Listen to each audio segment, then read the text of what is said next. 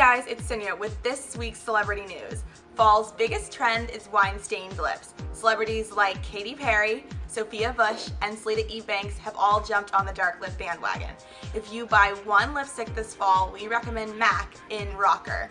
It's plum without being too gothy. And because we're really excited for fall, if you like, comment, or share this video, you'll be entered to win Vera Wang's new fall fragrance, Love Struck Floral Rush. Hey everyone, it's Megan with this week's Trend Report.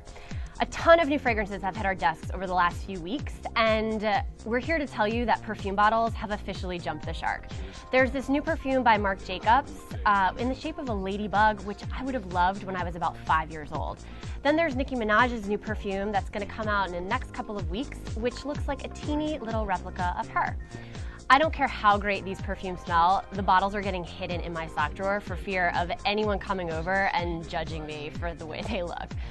So tell us what you think. Chime in on Twitter, Facebook, or in the comment section below and let us know if you think these bottles are as junior high as we do.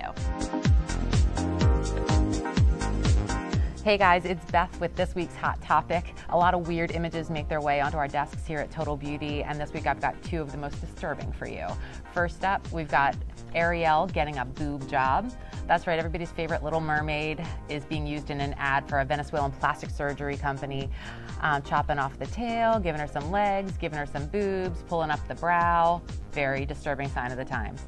Next image, the face-kini. Take a good look, people. This is real, and it's being used on the beaches of China to protect people's faces from sunburns.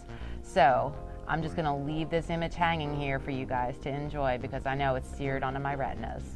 So take a good look. There you go. Enjoy.